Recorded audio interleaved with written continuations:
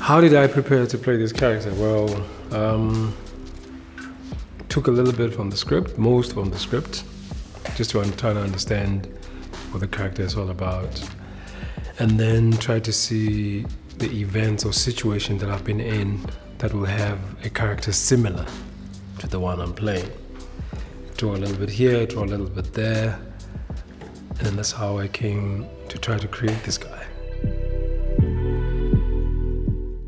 What I have in common with Khaya, I think it's his moment of niceness, where he opens up, tries to act tough, but on the other side he has a bit of a soft side.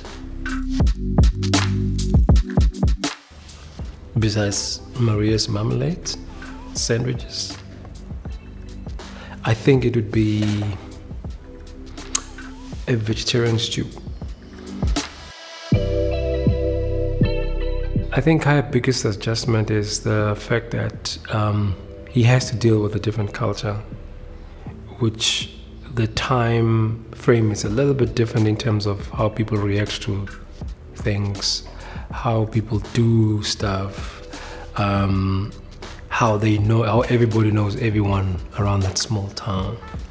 And coming from Joburg, it's like, you meet stranger every corner you go, you meet a stranger. While there, it's a different issue altogether.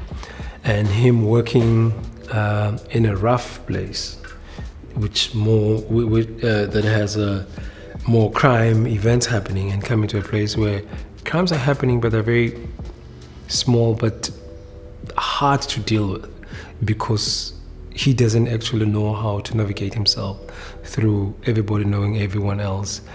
And him also thinking, like in the script, he says, I thought solving a crime in a small town would be easier, only to find out it's another thing.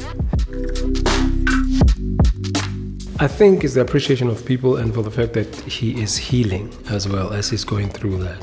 So the small town people, and as much as people from the big cities will think that small town people are very slow or stupid or are out of, but there's another strong side that they have, and most especially coming to how they react to other people.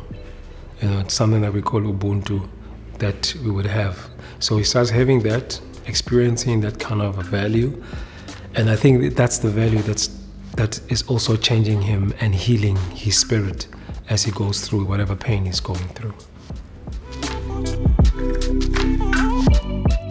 Wow, it helped a lot, because and I think it was the best thing that we started in the Kgoroge, so that you understand, I have to understand the character's way of seeing things and how people in small towns do things.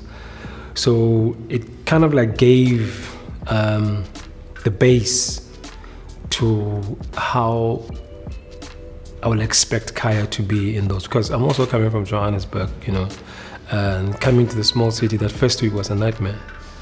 Like, what is going on here? Can we go somewhere where we can have and there's none of that is there. Everything is very small and people know each other. In like 4 days, the whole town of Prince Albert knew that my name is Tony, which was beautiful.